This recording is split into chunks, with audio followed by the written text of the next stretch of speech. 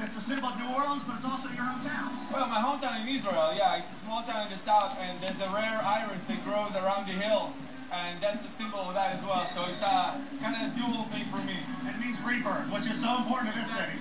Yes.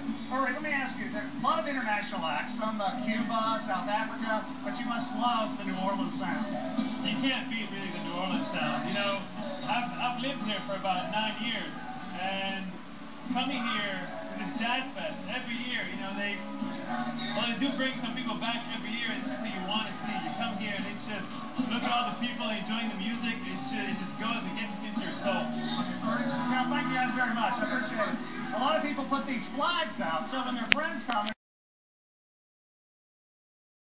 Israel, yeah, it's a small town in the south, and there's a rare iris that grows around the hill, and that's the symbol of that as well. So it's kind of a dual thing for me. and it means rebirth, which is so important to this city. Yes. All right, let me ask you, there are a lot of international acts, some Cuba, South Africa, but you must love the New Orleans sound.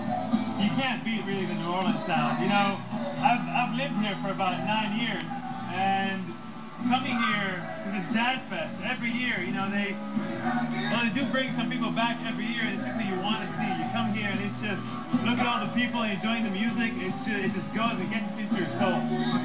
Now, thank you guys very much, I appreciate it. A lot of people put these flags out, so when their friends come, it's easy to find them, and it's really easy to find the international crowd out here.